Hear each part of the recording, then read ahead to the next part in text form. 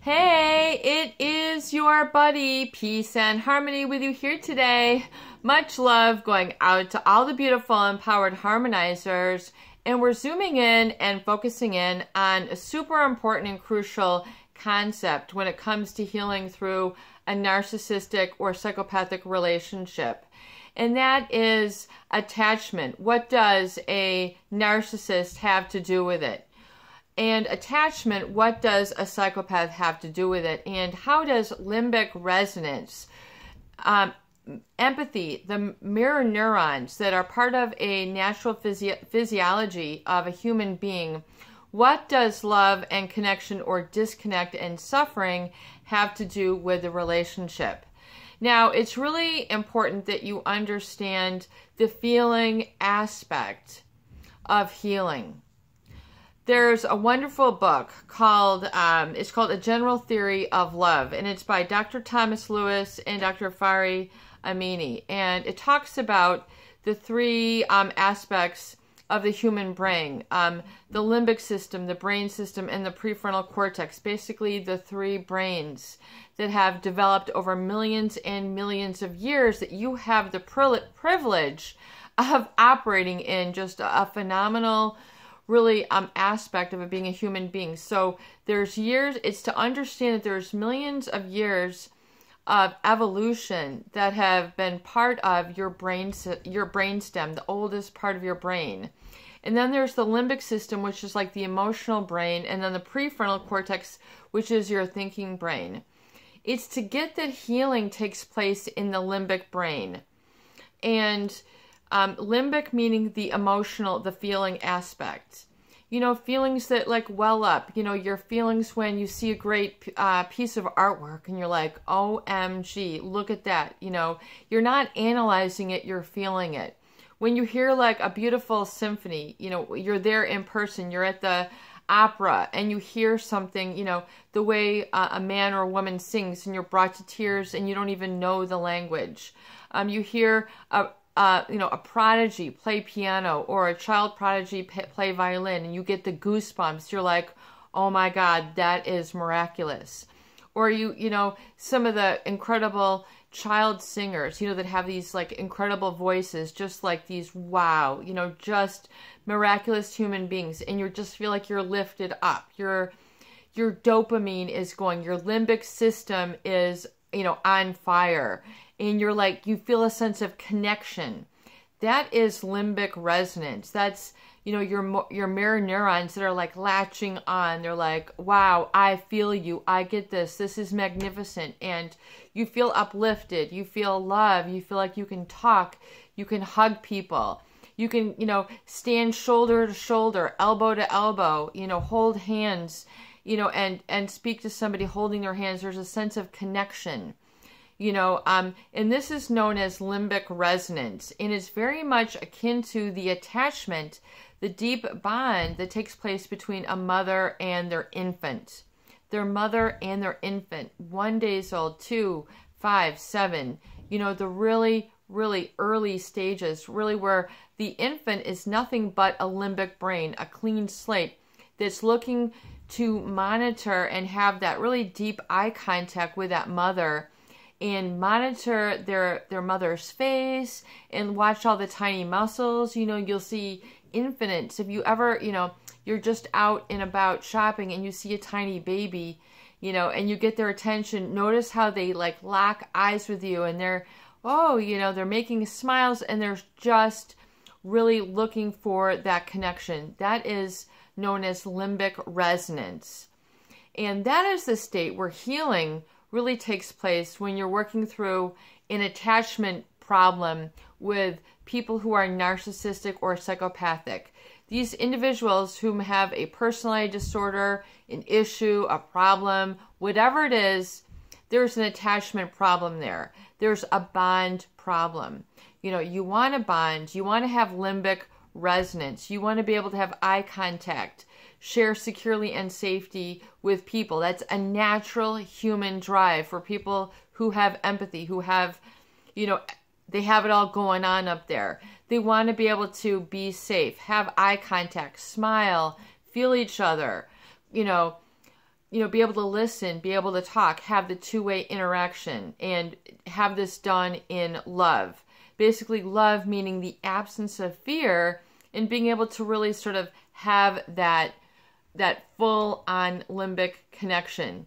And, this is a really crucial aspect to healing. And it's really interesting. There's been studies that have been done as to what happens when infants, humans, or rhesus monkeys are deprived of this. It's important. They talk about how mothers they've got universal signs that teach their baby's emotion in their face, and they teach this about, things about the world to their babies. And, you'll see babies who constantly monitor their mother's expression. They're mimicking, or they will mirror back. If their mother makes an angry face, then the baby will make a face, they will then, mimic and be attuned to. And so it's interesting because they are trying to connect. This is a psychosocial concept, that this is how you bond and connect, and then you learn how to interact with the world. So a baby is born with no limbic programming. So they're just really fresh, clean states. And they need continual feedback from their mother just to even basically run their normal physical expressions. And they, babies develop limbic resonance with their mother. So there's this really like primal connection that they feel. And they become attuned to internal states. And then a secure attachment is when you can have eye contact. The mother hugs, the mother soothes, the mother coos, the mother is there, and you develop that secure attachment. And, and this is very much important to healing, because this is really where the breakdown occurs with people who are narcissistic.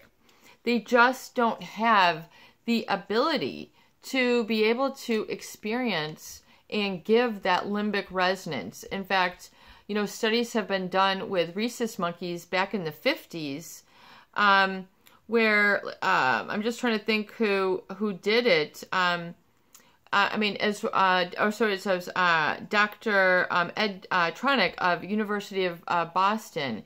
He also did an interesting, it's like a freeze face study with infants, and when mothers just looked at them with like a blank slate and didn't have any emotion, didn't have any expression, the children would basically spiral into a fit of despair, start crying, look confused, because there's no feedback loop. There's no teaching, there's no give and take. There's that sort of stifling of emotion. There's no empathy.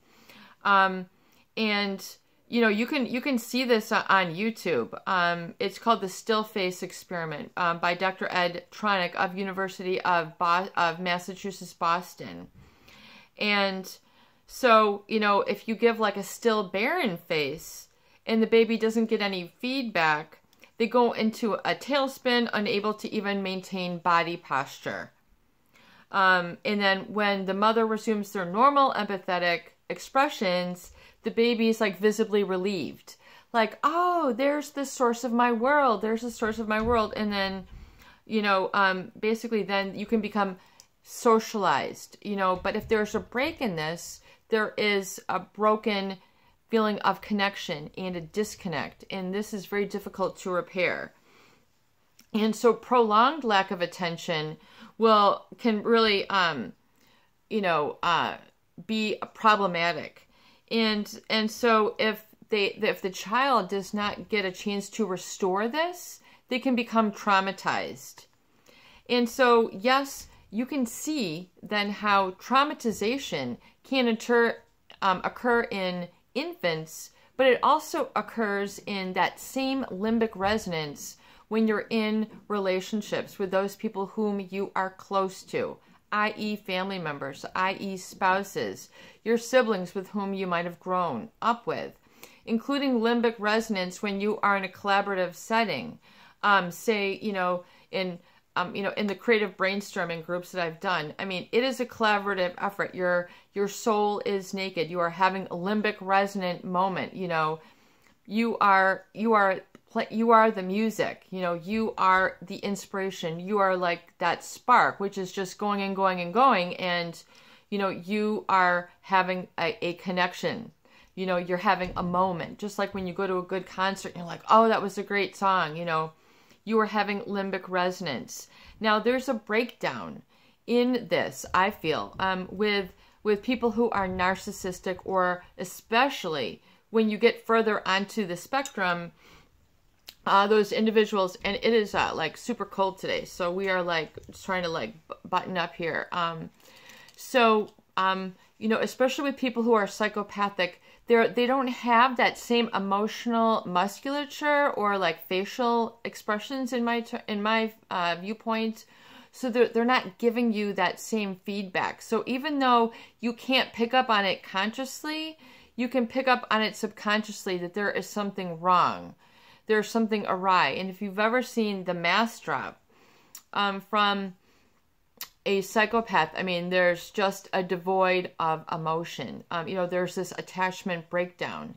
So what does attachment have to do with it? There's an attachment problem. There's not, this limbic resonance does not have a chance to be created. That norepinephrine is starting to hijack. The stress chemicals are starting to come in versus the dopamine and the oxytocin. So you're feeling like you're going to launch into this. You're like that infant losing the body posture, spiraling into despair. Where's my feedback loop? So that's why I feel it's very crucial in healing that there is this resensitization that takes place within yourself. So you can have a cool, calm body that is at peace and is at rest, and is able then to receive and then be resensitized and realize, and we talk about that in the book that I'm working on, like it's important for all your senses, your five, all your senses, but also sort of your higher order of thinking and feeling, your higher consciousness needs to also be resensitized and given attention on a deliberate manner. And realize how important that this limbic resonance, in other words, being able to truly connect with others, is crucially important to your healing, because you are social. You're a social human being. You need to have heart to heart and not just fake Facebook, likes, but real conversations, real eye contact, real content, real substance, where, there's this, I get this, I feel this experience. We talk about the youth of today and how they're so isolated from each other. You'll drive by, a Starbucks, and you'll see, or you'll go for your coffee and you'll see the quote unquote millennials or the teenagers of today sitting at a round table, 4 of them all with their phones, and they're looking at their phones and they're not looking at each other. It is my feeling and my concern that these individuals are going to be missing out on that very important aspect of limbic resonance. And they're kind of catapulting into that narcissistic void where they become pathologically self-important, only self-interest. What can I, They're not sort of having a shared experience, a shared moment, a shared experience. Look at that mountain, look at that lake, look at that sea, look at that open field, wow, look at that sunshine, or look at that rainbow. So they're missing out on that sort of substance of life. And that is really the attachment void. So if you're feeling like this cognitive dissonance, that, in other words, there's this big void in the relationship, but everybody else is, chatty Cathy, or, talking up the narcissist, realize that the disconnect is because there is that void of empathy and limbic resonance. The limbic brain, your feeling emotional brain. It's an actual aspect. It's part of what you have. And it's an old aspect of the brain. So The thinking analytic brain, which is constantly evolving, the prefrontal cortex, has the higher order of thinking, which is, the intellectual that can help process and kind of sort information. The limbic brain, though, is what you really need to live in. Get into that limbic brain. Really begin to have that feeling of closeness, connection. And if that develops within you, and then it can go to, things that you share with other people or plants or pets, pet therapy, art therapy, music therapy, doing things that bring love and light into your environment where you feel that limbic, resonance, things that are upping your energetic vibration, i.e. keeping you inspired, happy. Ask yourself continually, what can I do to make myself more comfortable? Can I, go ahead and, put something warm on my feet? What can I do to make myself more comfortable? After you do that, continue to ask yourself the question, and what can I do to make myself more inspired? And then put, and build it out from there. So the healing is like a scalable step-by-step. Like you're adding, very beautiful scaffolding onto a brownstone that has been, gutted out. You're kind of gutting things out when you're going through the detachment with somebody who you really can't attach with.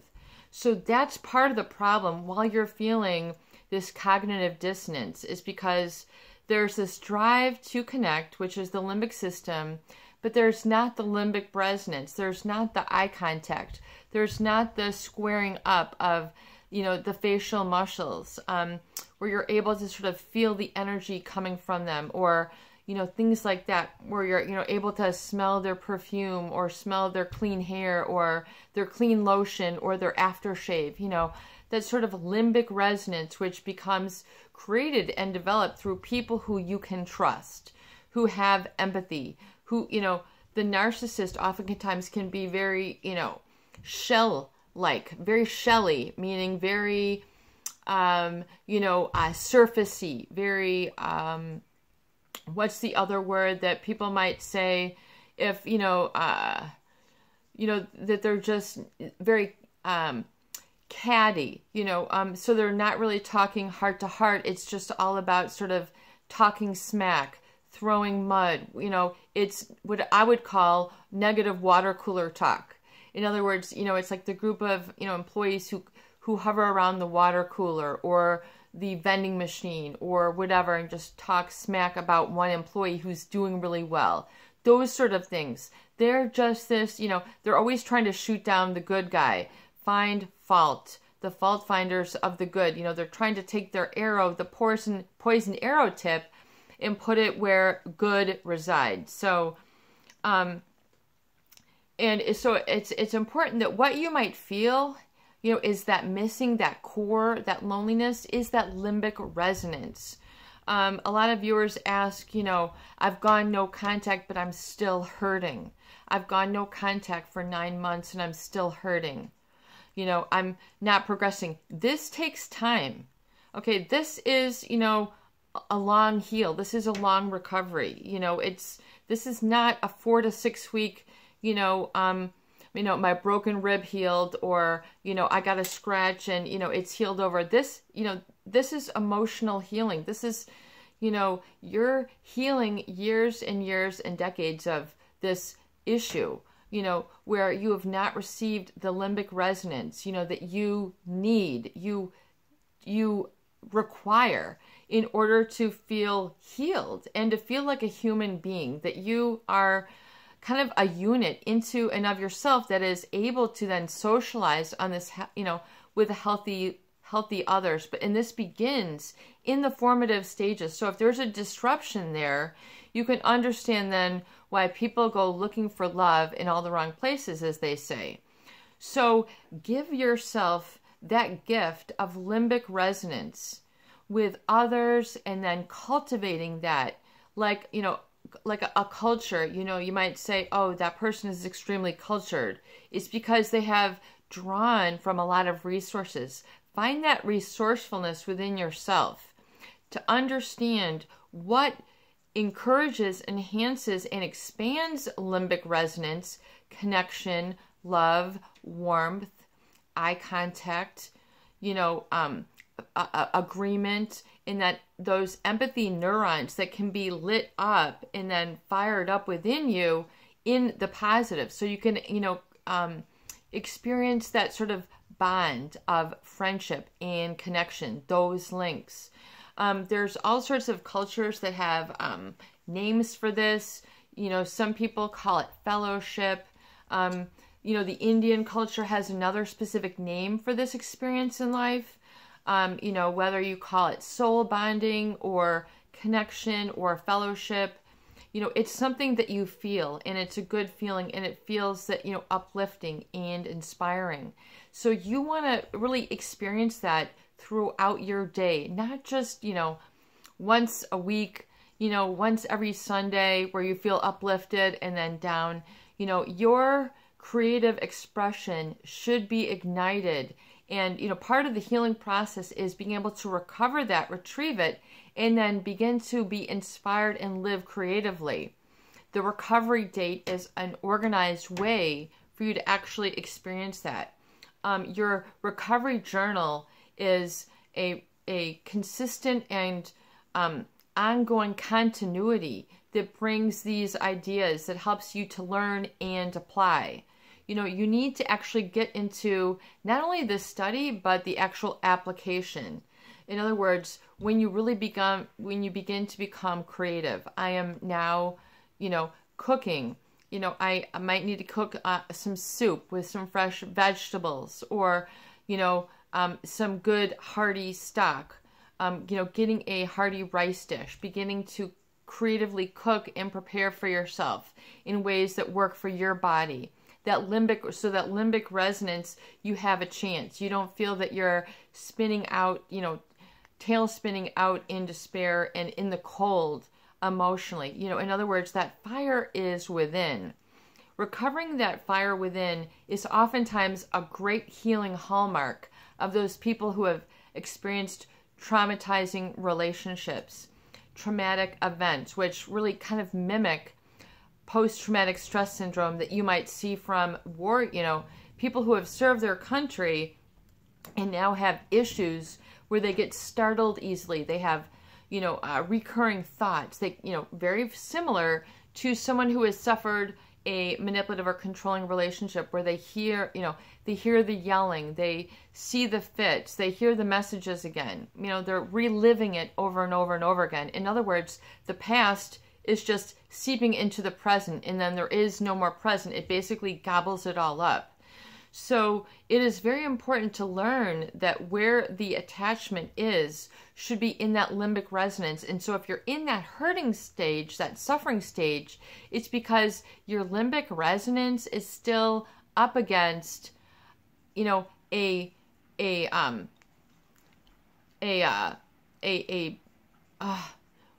word is a troubled attachment. It is a wounded attachment. It is a dis-ease, meaning lack of ease attachment. In other words, if you're with someone who is of that ilk, meaning malignant, narcissist, or psychopathic, and you're having a resonance with them, you're basically, you're picking up on you're absorbing all that negativity, that lack of empathy that is housed within that person. So you're like ingesting it energetically. It's important to understand that that is how the limbic brain, that aspect of your being, operates. And it's important to reclaim that. Reclaim your limbic experience and give it to where it is needed and deserved, not just, taken advantage of. In other words, pay attention to your emotional body, that energy that bounces off of you, like happiness, joy, and passion, and creativity, and uniqueness, and then how that is your inspiration, and how that then gives you the ability to have limbic resonance and true connection with others, and giving it to where it is deserved, not just to the needy, not to someone who is just the taker, the malignant narcissist, or the psychopath who's trying to utilize others to support them and their needs. In other words, the status, you know, the people who, you know, look how many, you know, women, look how many this, you know, all that narcissistic supply. You know, no, thank you. You can disengage from that energetically and then reattach to something that is more healthy. It's very important to have this tangible. So get, you know, something that is meaningful to you and that you can kind of have that intention of healthy resonance and connection to, whether it's a piece of jewelry, whether it's a piece of fabric, whether it's something that reminds you, a little booklet, or something that you carry with you on your person that keeps that spark and that inner flame going. And so you can really experience that limbic resonance with other people, including eye contact, including vocal, you know, having a vocal sounding board, and not depriving yourself of that, and understanding that it is the deprivation or the disease and disorder of that which is causing the issue. So once you kind of get that figured out, you can begin to come to a softer landing place within yourself. And if part of your healing journey has been that you're, you know, beating yourself up and begin to release that habit.